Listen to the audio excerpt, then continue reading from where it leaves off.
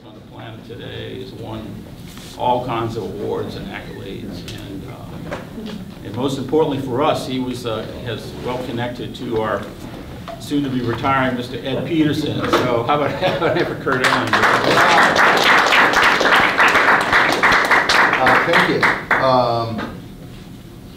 I kind of think of myself as a guy who just wanted something badly enough and then just stuck with it really hard and worked really hard and tried not to be a dick to people and tried to learn stuff. And so I didn't go to music school. When I was working with Ed, I had crapped out of graduate school and I had been reading the philosophy of religion at the University of Chicago because I was trying to figure that whole thing out. And you can't really. You can figure out a lot more music than you can figure out philosophy for sure and nail it down, because you can tell if it sounds really good. And the only thing that you can tell about philosophy is if you feel better. So it's, no matter how much you try to intellectualize stuff, you more or less have to come to some kind of understanding between yourself and life. And that can't really be codified in the same way, except through action.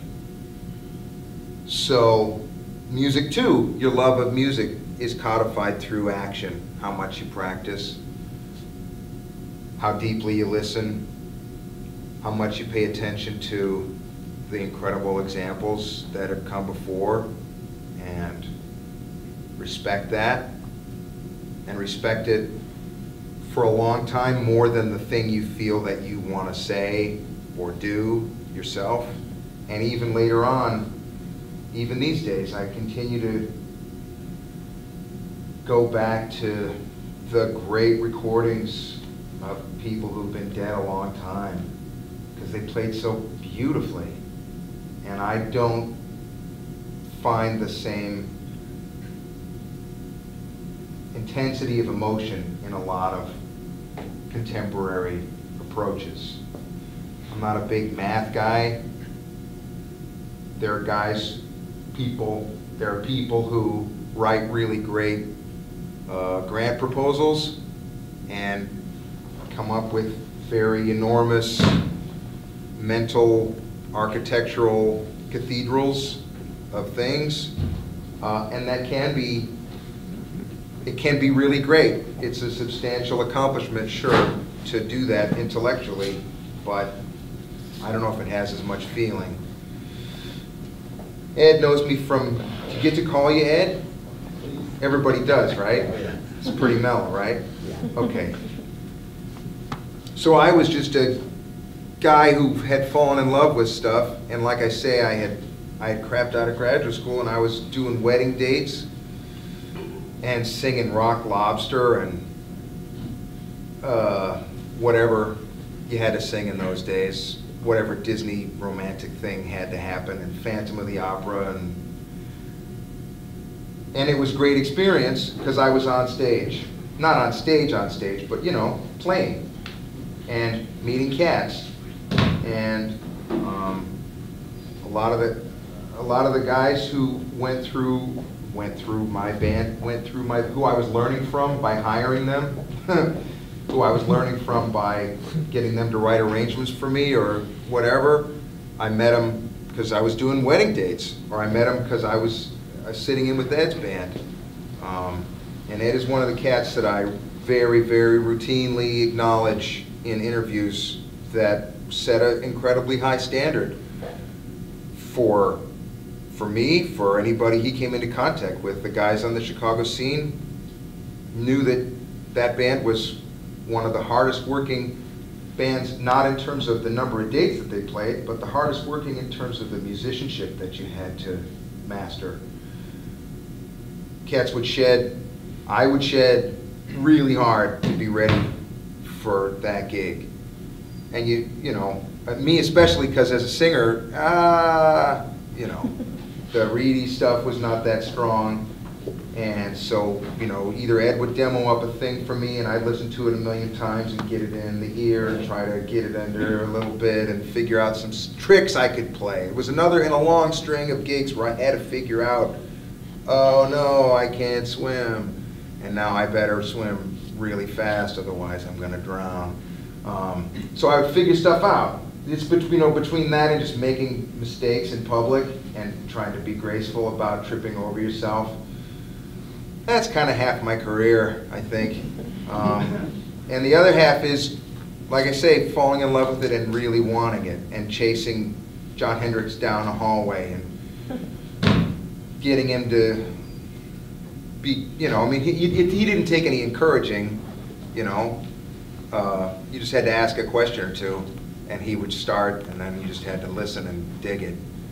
Or Mark Murphy, or Sheila Jordan, or Andy Bay, or, you know, the people who were around when I was younger, Joe Williams and Betty Carter, and I would just tap them every chance I could for any information I could, and what was it like to be around Bird, and what did you learn, beyond like this riff or that riff, what was it like to be alive? That always seemed to be pretty important to me. And of course those people are fewer and fewer, so you want to chase them faster and faster. So I didn't go to music school. My father was a church musician, so I grew up doing sort of the Bach motets, and we would do them, 3 or 4 of them at the same time every year in the church calendar. So I would sing soprano a bunch of years, and then I sang alto, and then I got to sing tenor, and I couldn't wait to get to bass because that's where the action is, I think. But it gave me a sense of counterpoint, and it gave me a sense of how things fit together, and it gave me a very, very, very early sense of feeling the music, technically and emotionally, to sing in tune, to have enough breath to finish a line, to sing with a very strong sense of diction. And my father, very fortunately for me, was big on dynamics. He was big on, as we say, not gestures, not shapes in the music, because that's a static idea, right? Gestures in the music, because it moves through time, and it moves through space, so it's in motion by nature. He had a very strong sense of all those things, and again, fortunately for me, a very strong sense of kind of a deeper purpose of music and how it changes the way the musician feels and how it can change the way people who are listening feel.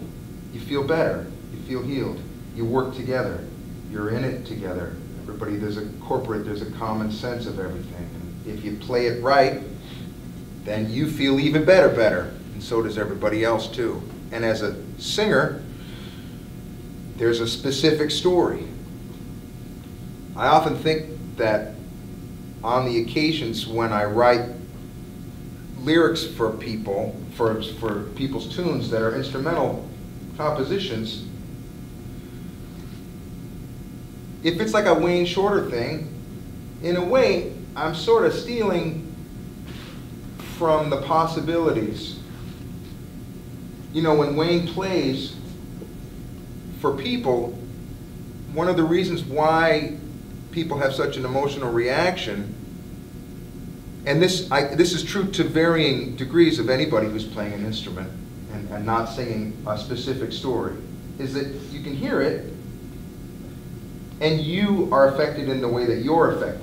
Somebody next to you has a different story, has a different emotional impact. It hits them in a different part. Their heart is open in a different way, or their mind is open, or they were reading a book and they've got something in their head and it connects and it goes to them.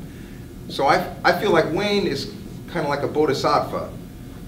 He's a spirit who, if there's anybody I've met as a musician who was really close to nirvana and could have gone and decided to come back again to broadcast peace and adventure and childlike wonder and benediction, and because I get that every time from him, and I see the reaction in the audiences when that happens, because he's so powerful with 2 notes. And then I come along and I say, oh, well, this song is actually about this really specific, hyper-intellectualized thing. I don't know. But it's the gift I've been given a little bit, to want to write those things and to have something to say. I think sometimes a little bit, and it's not always totally inscrutable. And Wayne's blessed it, and you know, the different cats that I've been able to write for, they've been real sweet about it and kind, and I've kind of gotten away with it. And because I can sing in tune most of the time, that's pretty good. They don't mind that. Anyway, blah, blah, blah. Here's a couple things I want to say.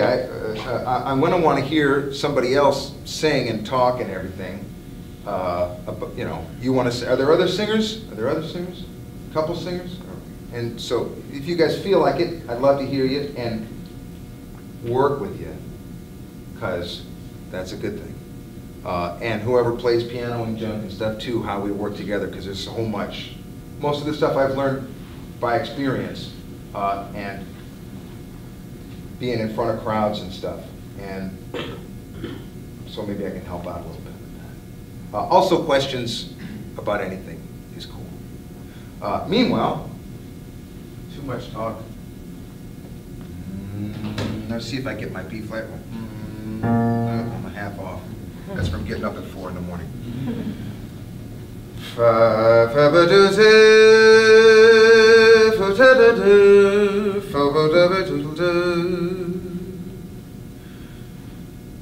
I will have not forever to do shots in Spain today. Yes,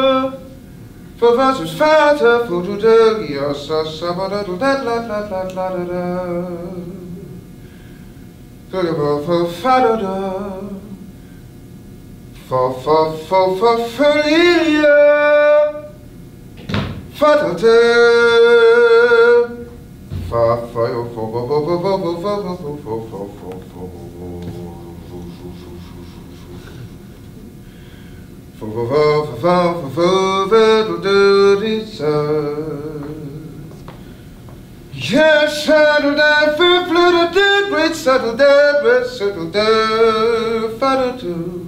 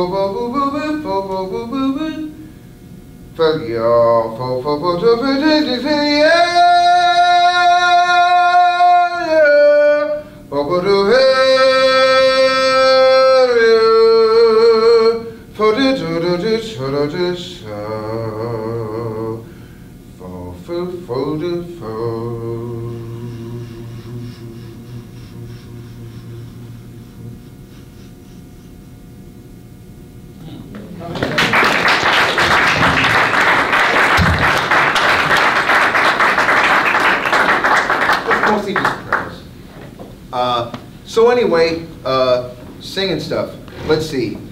The most important thing, or playing stuff, the most important thing is to play all the time and to take every gig.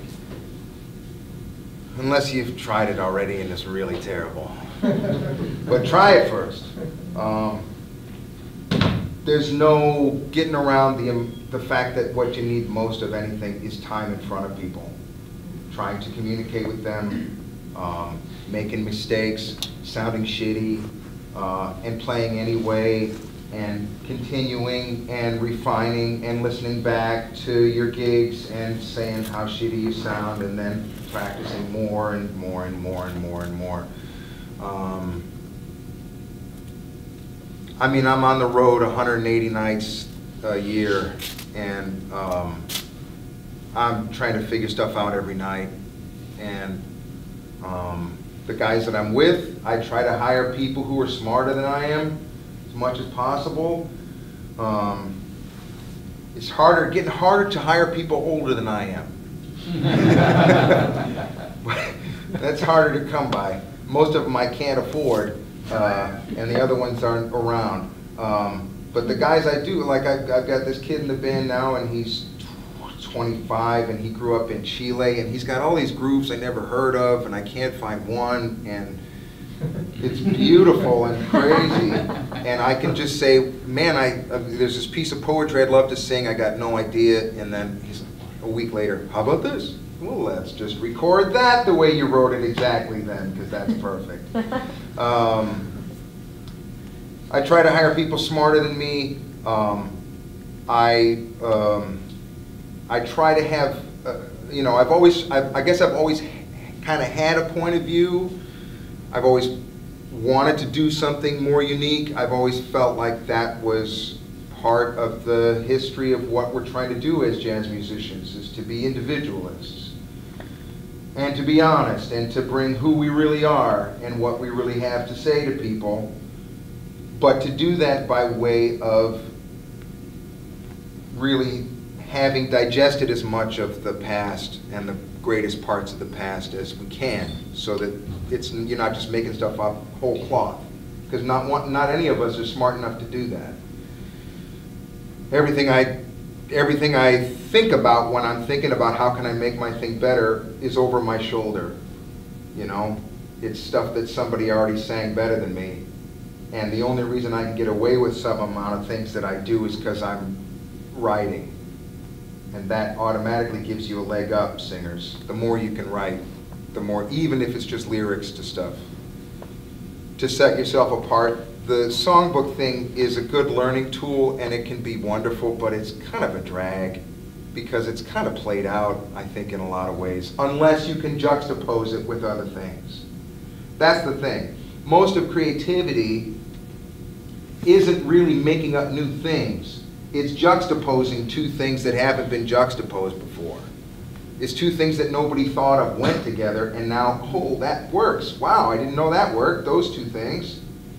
Actual creativity, there's a tiny, tiny amount. Most of it's something that goes here and something that's from over back here, and suddenly you can see the one way that they work, or that they enlighten each other.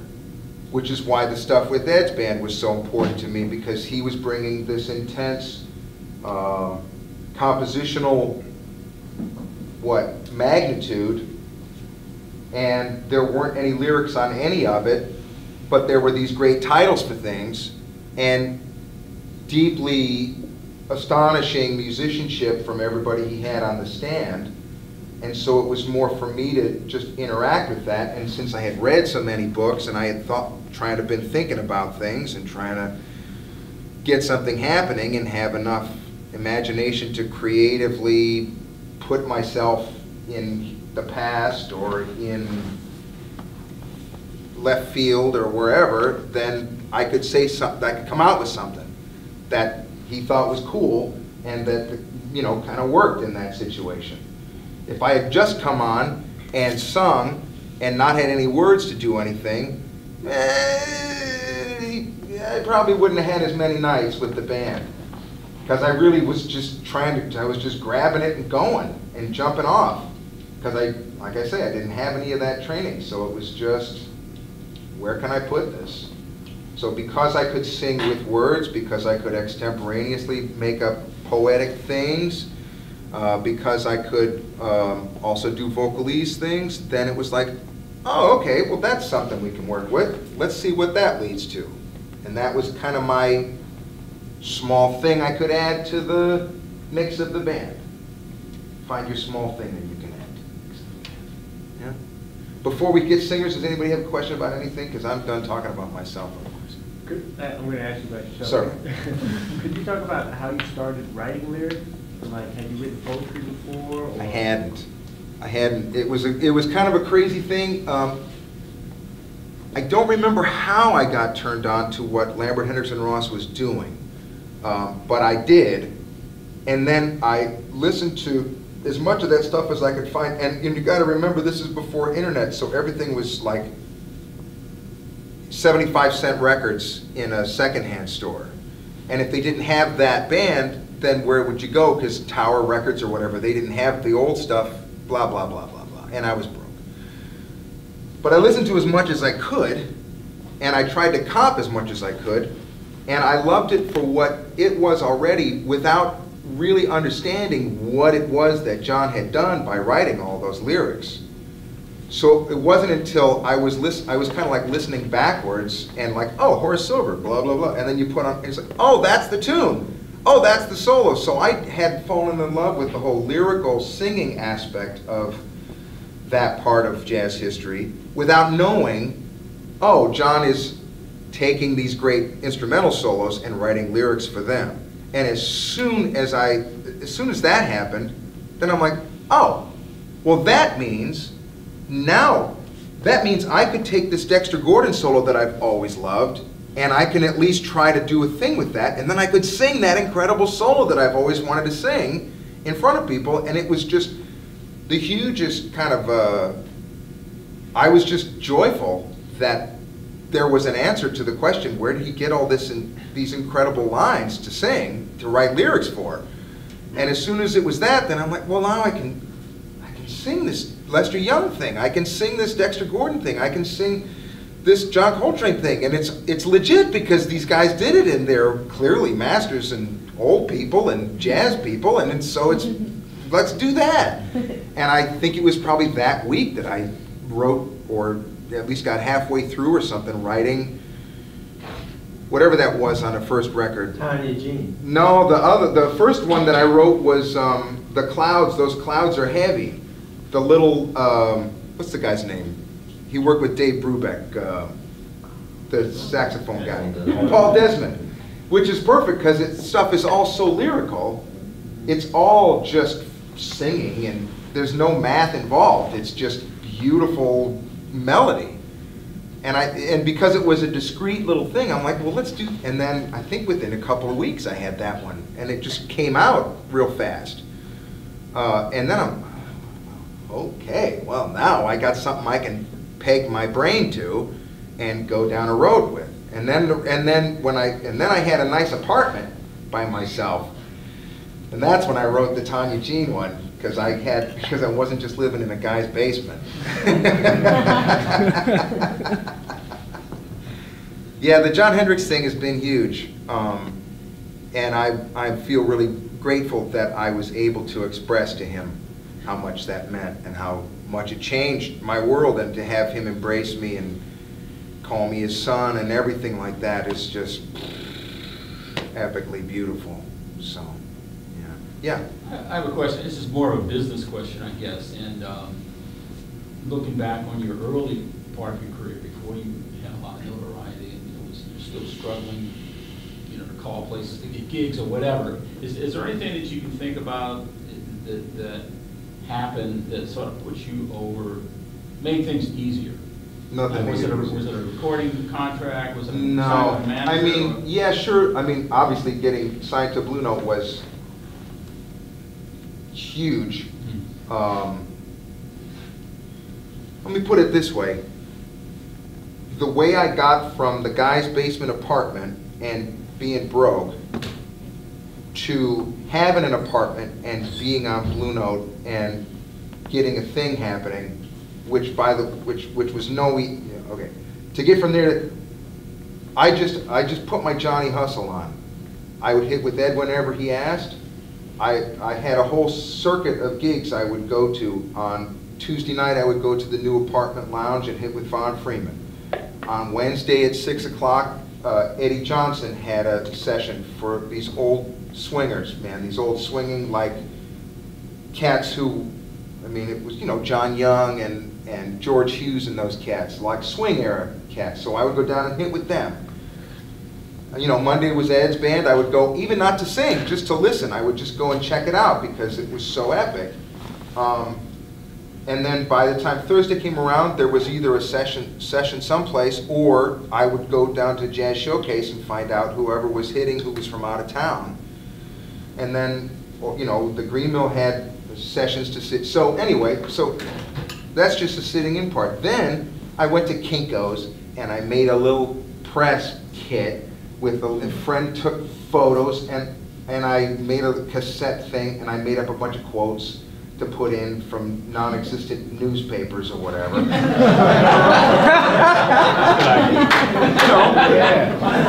and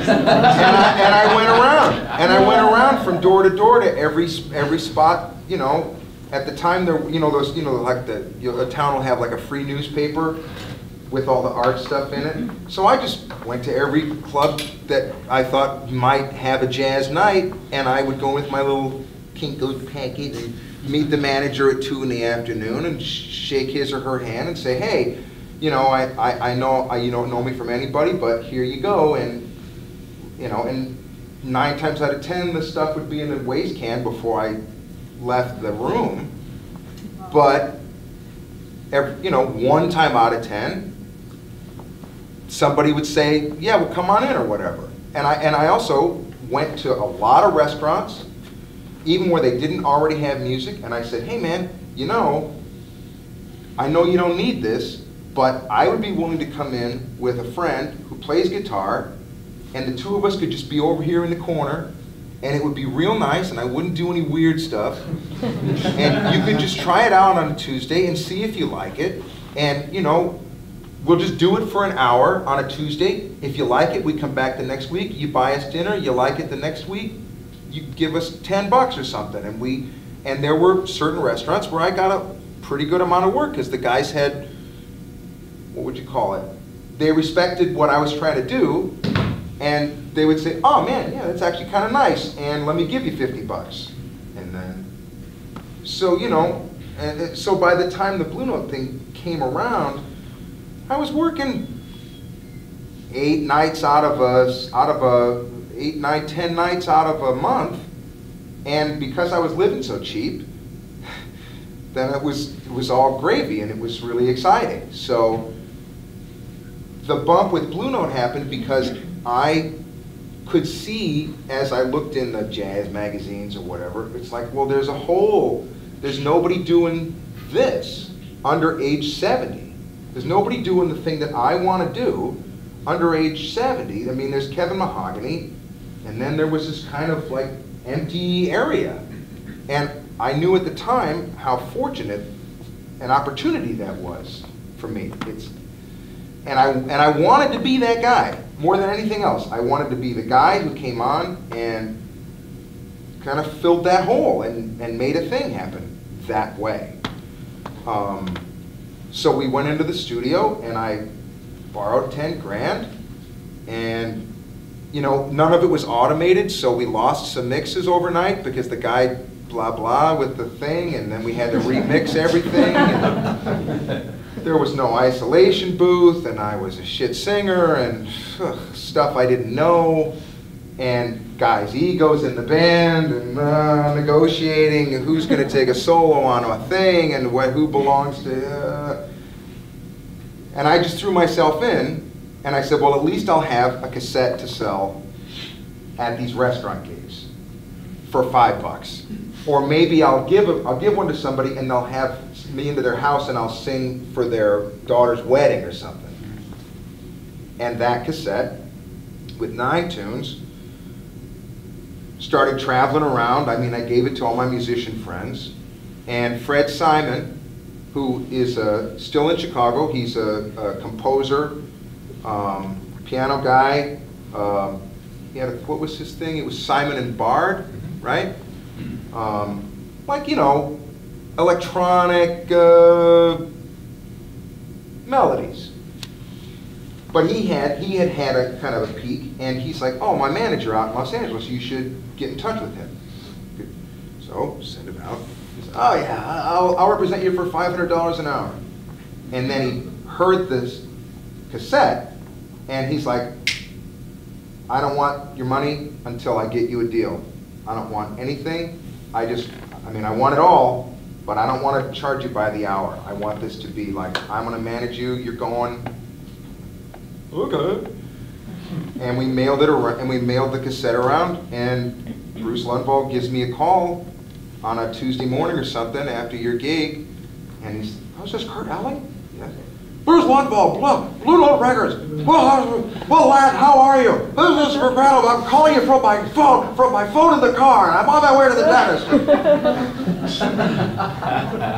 When are you playing next? On Monday with Ed. I'll be there. Okay, and it was our demo. They gave me enough money that they said, well, you need to put some standards on now, so give us 4 standards, and then we recorded 4 standards, and they put out the demo. Basically, they licensed the demo, and then we got you know, blah blah. So, but then you had the manager before Blue Note. I had the manager because I would have never thought I'll send this to Blue Note. Yeah, but Blue Note at that time, most things have changed a lot since then. But at that time, it was always. It seemed like with those kind of companies, the bigger companies, they wouldn't take you seriously unless you had a manager. At least that was the situation with me. But I don't know how they usually did anything. Yeah. And so nowadays, what would you since we're kind of past this sure. big recording company, well, being discovered by a big recording company, what would you tell young aspiring musicians? Well, I would say the same thing. I mean, you know, go out and manufacture gigs for yourself and play as many gigs as you can and come up with a thing just on the local scene. Just focus on the local scene and getting as much work as you can, and you'll become a better musician and you'll get known for who you are. And you know, the city, if you get a whole city in love with you, or what feels like that, and you're working all the time, you're doing better than 90% of the musicians anyway. So the whole like shooting for the stars thing, you can't control that, or at least you can't control it where you are right now. What you can control is, are you playing as often as you can, for as many people as you can, as well as you can? And are you on a path that you feel really strongly, you know, is going to build up your musical abilities so that when a thing comes around, you're ready for it. Because, you know, the only thing that, I shouldn't say the only thing that happened with the Blue Note gig, but the chief thing that happened was, okay, they put it out, but nobody still knew who I was in Cleveland or LA or not even New York or anything. It was, you know, who's this totally unknown guy? I don't care who this totally. So we came up with a plan to work these other cities in the same way that I worked Chicago. We had somebody else making the phone calls this time, but I came to New York and we did this thing called 40 Days and 40 Nights, where we took every conceivable gig in every crazy location. We took we had a night at Birdland, but we also had a night in the rodeo bar and in some club above where a comedy show happened, and a place called La Bar Bat that was all decorated like Halloween all the time. And you know, rooms, joints, where it wasn't necessarily a jazz thing. And downtown in some no-name club in a basement for 30 people or 10 people or whatever. And I worked with, you know, 20 different rhythm sections out of New York. So I got to meet a bunch of New York guys in short order. I had to rehearse my ass off because every day it was a different rhythm section. And we played a different room. And that was its own story for the press, in as much as there was, you know, there's a lot more jazz press then than there is now. But I guarantee if somebody comes around, people are going to notice who's this person.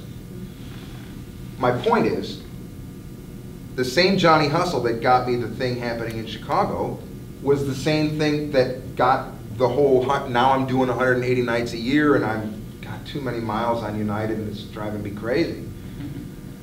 Because it's a the machinery starts going, and if you already have this mindset of trying to create business for yourself, when it comes in and a call comes in, you still want to say yes because you don't want it to not be there, you know. And I don't have a teaching gig anyplace, so this is it for me. I'm out, I hit with cats, I try to, you know, and this is an off year for me because for me what happens is you put a record out, 6 months, you know, you make the record, 6 months later, you start touring, you hope you get good reviews, you hope your reputation is enough that you can line up enough dates to keep something going, tour the music, and then a year and a half goes by, and that thing is kind of toured out, and your overhead is making your bottom line suffer because you got to pay the 4 or 5 people in the band, and off the top comes the percentage for the agent, and off the top comes the airline fees and whatever. So then it's like, oh, time to start thinking about another record. Now I start taking the money dates where I go out with an orchestra. It's just me. With a big band, it's just me. The overhead is nothing now. So whatever the cheese is comes home, so to replenish the coffers so I can go again. Which is its own form of exhaustion at 52 years old. Man, can I feel it. That's the other thing, is that you want to work as hard as you can now, while you have energy. You want to learn as much as you can now while your brain is flexible, before you get encrusted. You want to hit it as hard as you can while you have the energy to do it. You can't waste time with anything that's not substantial, in my opinion. That was my opinion for myself. I couldn't waste time with anything that was not, once I decided this was a thing, I couldn't waste time on anything that was not substantially related to this. Which means that your skill sets in your other parts of your life are going to take a hit. I can't balance a checkbook. My wife won't let me in charge. I mean, I come home with them and I sort of open the door and I throw the money in, I close the door, and I wait for a while. So it comes out. And I sort of keep my head in, and if it seems like it's cool, then I come in. And then I say, I'm sorry, and then it begins from there. Because I really only have a couple of marketable skills. I just try to stick to those. Yes? Do you, so you know, you're working all the time and, you know, traveling a lot, so you probably, you know, like you said, you got up at 4 in the morning. What are some skills that you maybe use to help yourself focus and get to the point of, you know, you being you as a musician?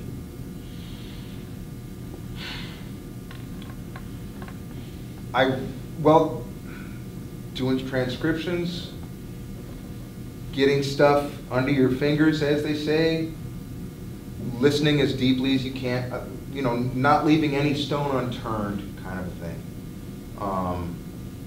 Because I didn't go to music school, I have just giant areas that are completely unmapped, that I couldn't necessarily even codify. And I feel like more of the time I feel like my musicianship suffers from that, but when I talk to people I have a deep musical love and respect for, and I bring up my kind of insecurity about things, then they're like, it wouldn't, they're talking just to me now. They're not talking to anybody else, because everybody's on the path they're on. But for me, I routinely get, you didn't need that, that wouldn't have helped you, you're better off because you took the route that you took.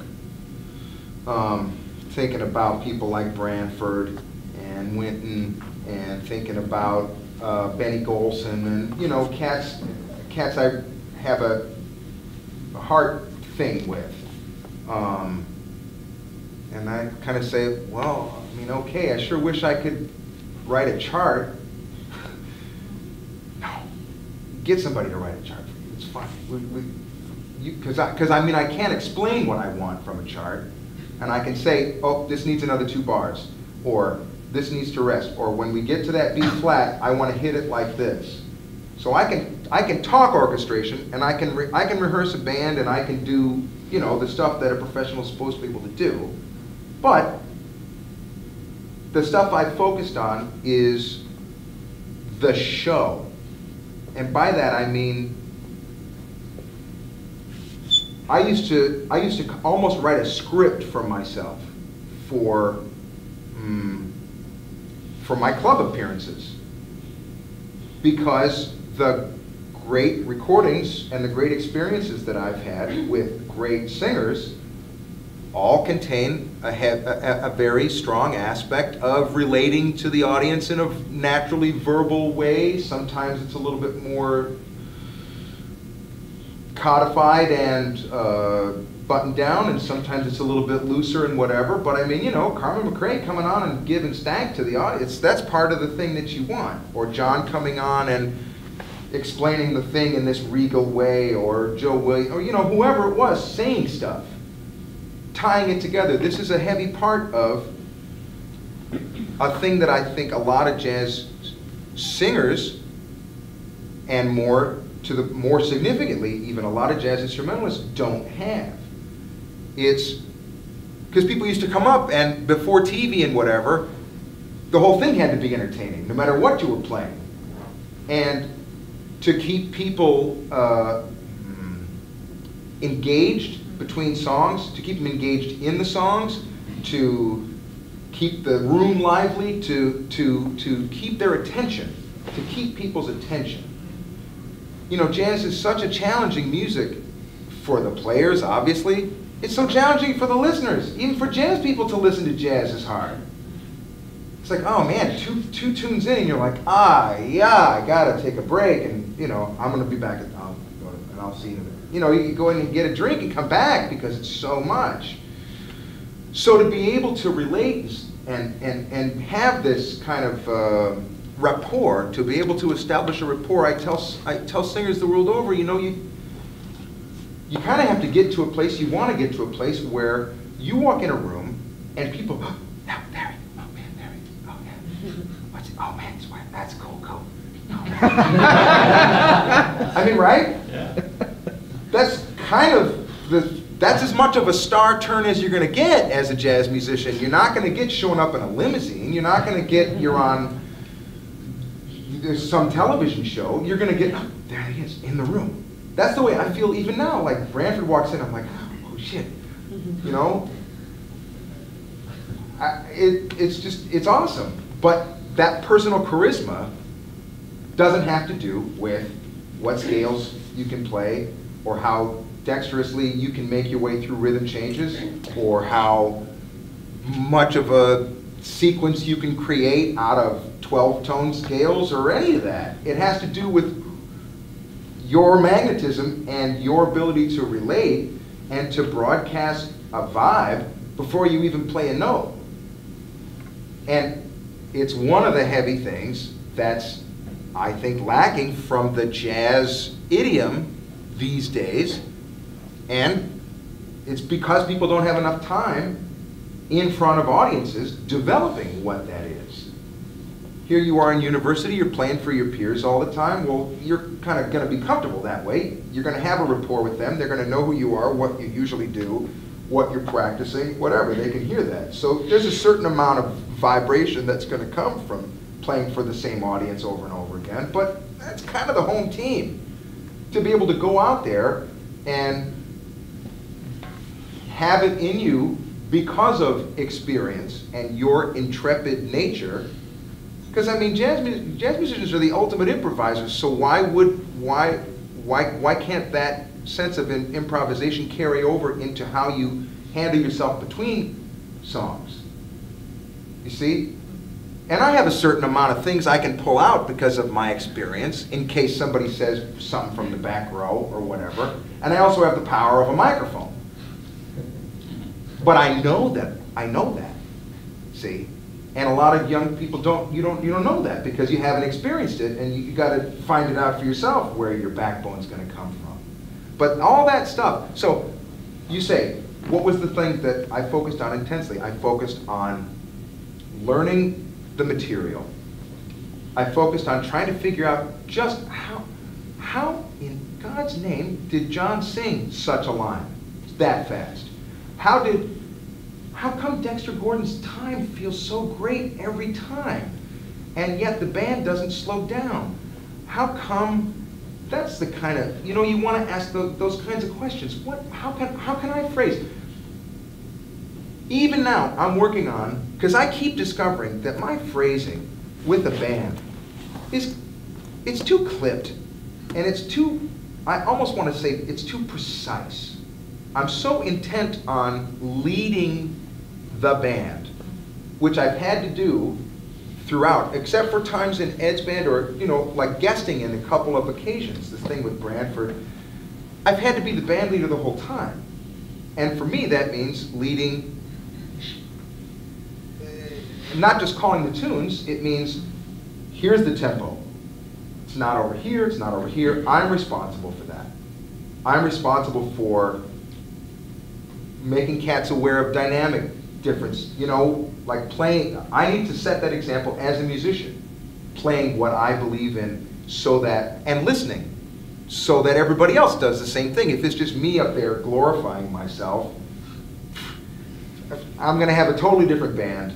I'm not going to be a jazz musician anymore. I'm going to be something else. And I want to be where the jazz people are, because that's the music that I listen to all these ancient records because that's what I love. That's what I fell in love with. I do it because it's a pleasure, because I continue to want to. So when it comes to time field, I continue to hear stuff when I listen back, and I'm like, man, when are you gonna let go? So I'm consciously trying to phrase behind the beat more and more and more. 52 years old, I'm trying to learn the basic stuff still. You listen to who you are, you listen to what you don't know, and you try to eliminate your cliches. You try to acknowledge your cliches and eliminate them, and create new cliches. And then you eliminate those. And then you create new, and you eliminate those. And try not to be lazy about music. Lazy about other stuff. Yes, sir. Wow, so many things here, but I'll try to consolidate. I guess my question is going to be in regards to like bridging gaps. What I mean by that is, I have my own band, I sing, I play saxophone, and I've always sort of looked at these as separate worlds.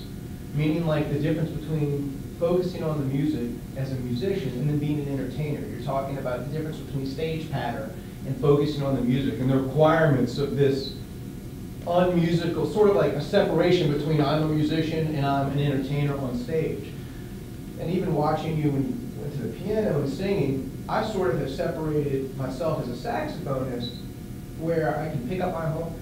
You made me think of a horn player. You're standing up and you're singing, this is something I do with my horn, but have felt boxed in as a vocalist to tunes. So my question, I guess, is bridging the gap between not only as a vocalist and an entertainer, do you find a balance there, but as an instrumentalist of a saxophone player, at what point did you say, I'm not just going to sing tunes, I'm going to improvise as a singer, I'm going to stand up and just sing? Lyrics sort of, like you're saying, can box you into this tune. What are your thoughts on that? Well, I mean, I wanted to start improvising. I just didn't want to be the guy who just sang the in chorus and then had to wait around for 20 minutes. You want to be participant in the Yeah. improvisation. I mean, you were on a bunch of those gigs, and we went and played the prisons, whatever, you know, and it's, I didn't want to, you know, like, I mean, as great as it is to hear Ed play, I want to do that too. And so let me see if I can get away with that. And it was awful it was awful for people to have to listen to.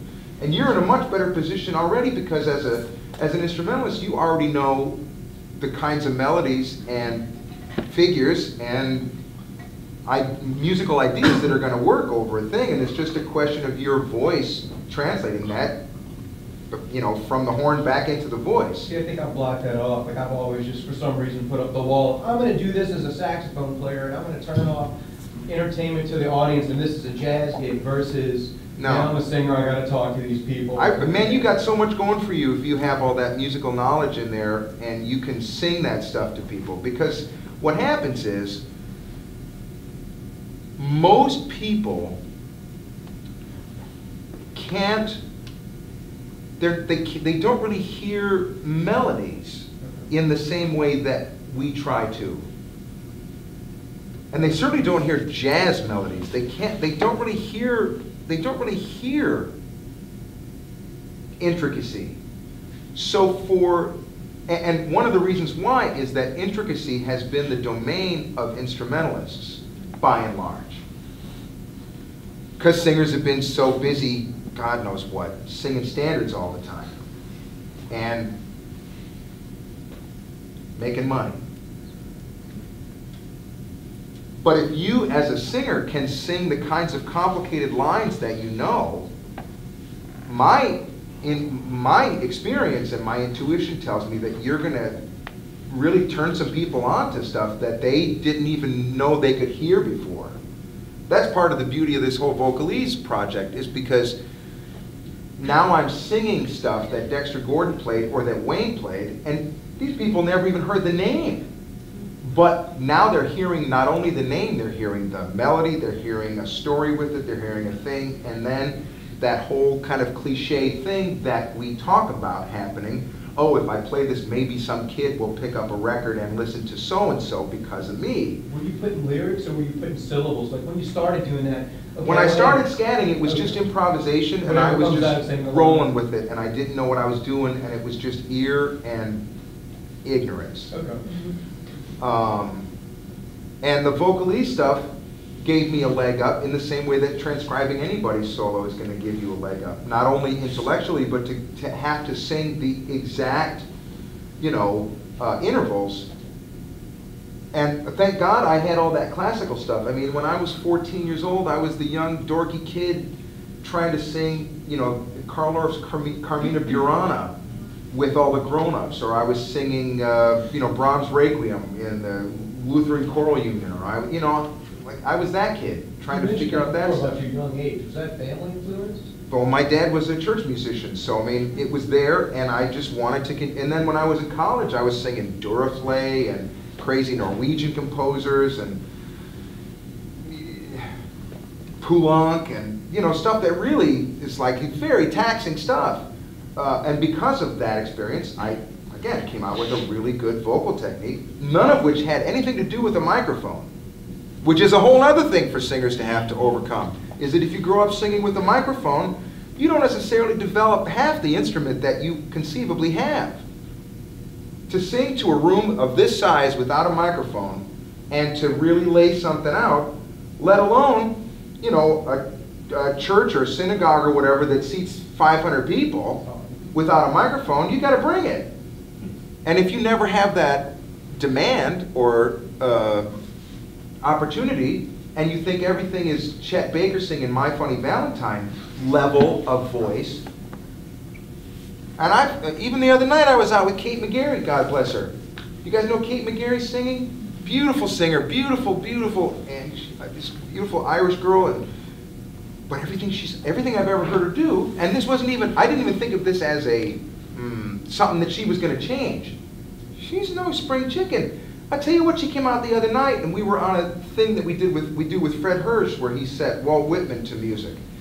And damned if she hadn't developed this whole new way to sing, where she was just big and singing, you know, double forte, and now she's able to finish the phrase with all of her lung capacity. It's just like, whoa, dude. She was a completely new singer, and she still sounded exactly like herself, but it was so heroic. But she had never, the thing with the microphone, it's a drag. People depend on it way too much. That's why I can sing real loud whenever, and the microphone is just there to make sure that the drums don't get in my way. Yeah. I'm curious about the vocalese. When you take recordings that are so like immortalized, like the Dexter Gordon thing and like Night Dreamer, how that informs your band and how much, I mean, assuming these guys like lived with those recordings, you know, how much leeway they have when you're like doing this solo to, I guess, interact with you, or how much they put those recordings under a microscope and do what the guys are doing originally, I guess. Well, I'll tell you, every time I bring something like that to the table, the cats are excited about it. I mean, at this point, it's a little bit of it's a self-selecting group, because they're in the band. So they probably ought to like what I'm doing. But as you say, it's the stuff that they've lived with. It's the stuff that you wish you could have played. And now, in a certain way, I'm giving them a chance to play it in a way that, I mean, I never ask anybody to be McCoy, and I never ask anybody to be Elvin. I might, you know, it's like, and pull out your Elvin, but be you, but be you.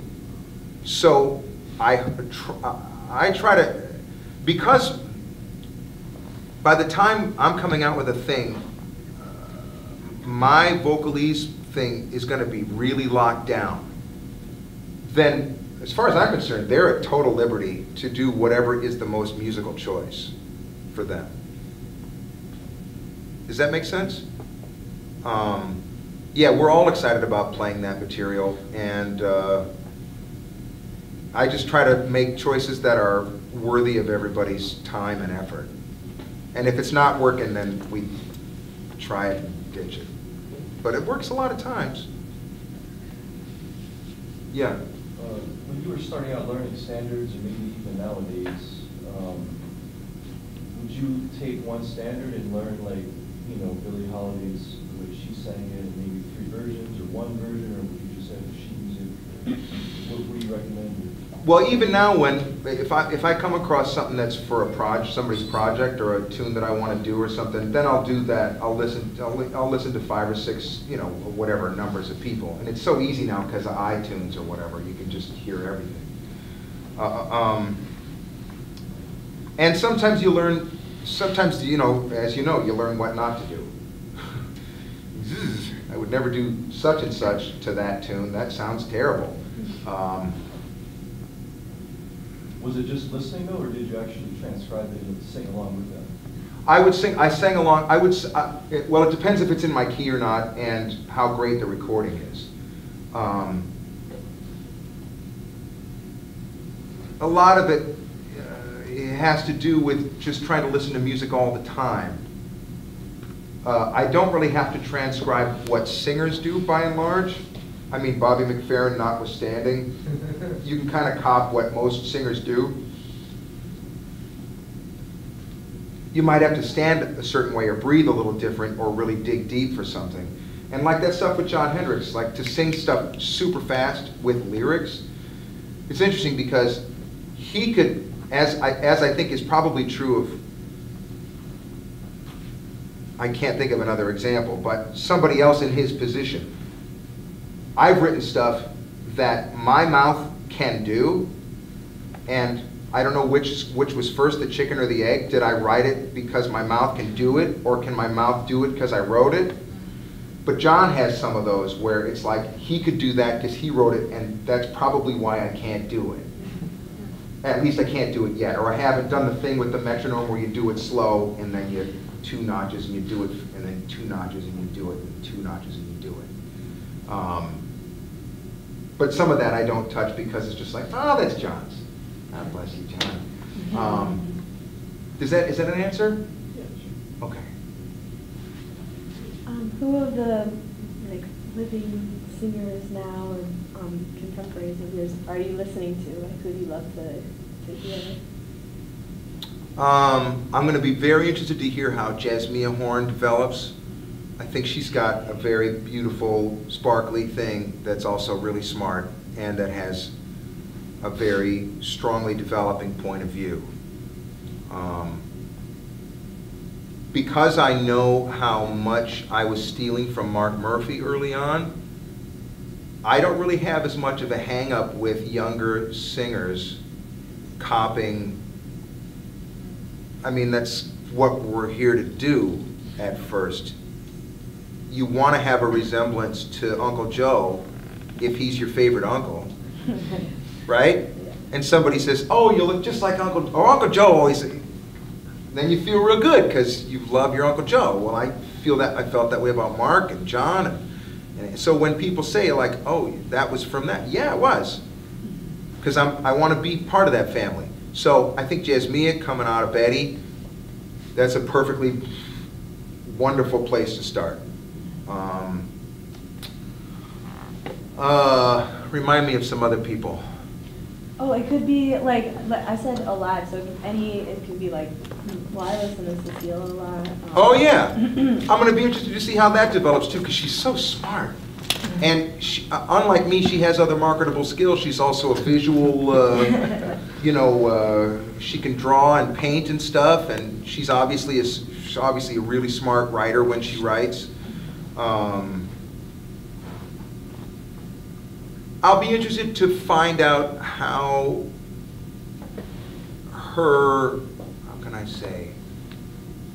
how much of her emotional investment translates to audiences over time. She's so smart. And,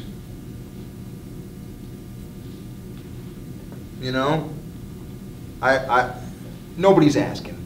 Yeah, but it's like intellectually maybe you feel like it's maybe.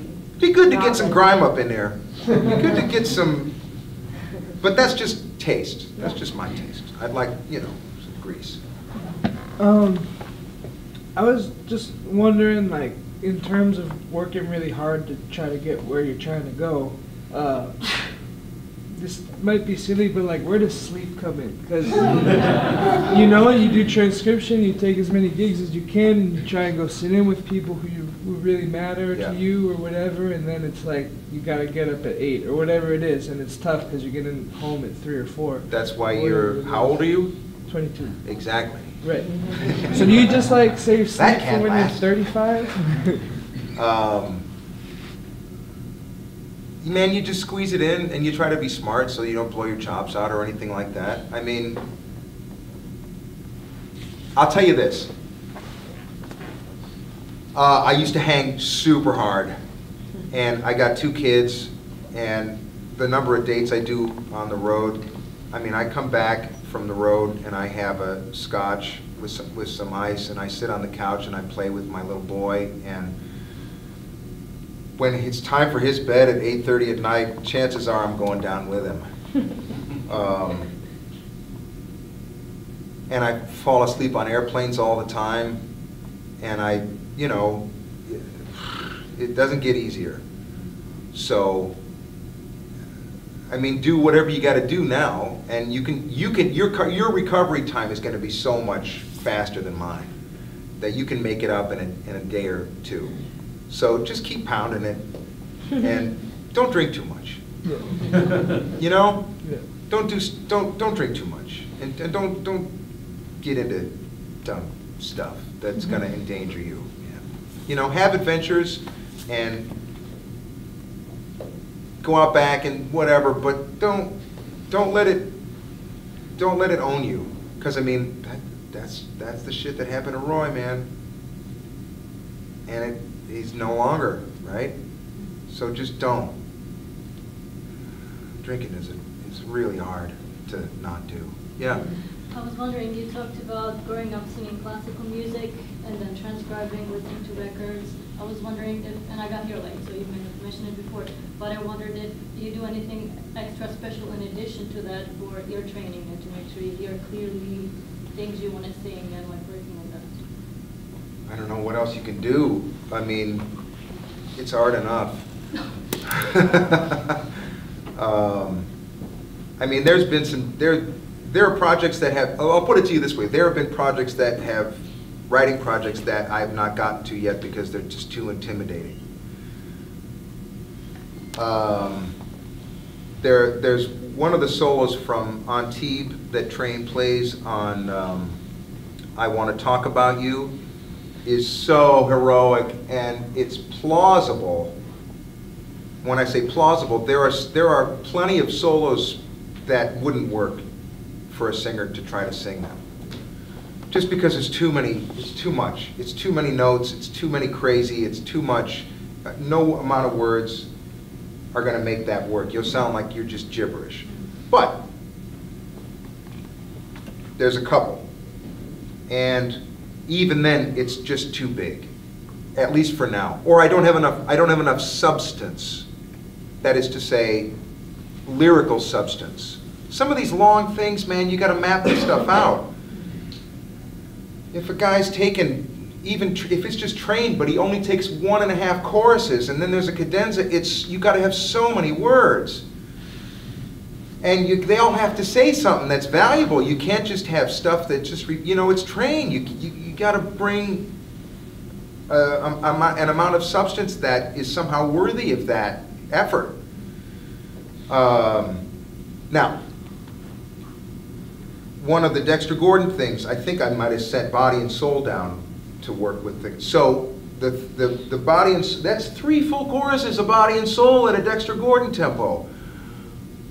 And Body and Soul has obviously extensive history in people's ear holes about what it's about and what it means. And it already has 2 or 3 different lyrics. It's got the original one, it's got the Eddie Jefferson one, it's got the Manhattan Transfer one. Who am I to come along with another idea for, and what's that going to be about? I didn't know until my daughter was born. And that was playing on the iPod in the room when my daughter was born. Dexter Gordon playing Body and Soul. Perfect, heaven sent. Now I know what it's about. Bam. Then I could sit down and map it out and have the emotional reservoir and the meaning. And then I had to do the stuff you're talking about, get all the notes right. And there's no way to skip that stuff. You either sing the note right or you don't.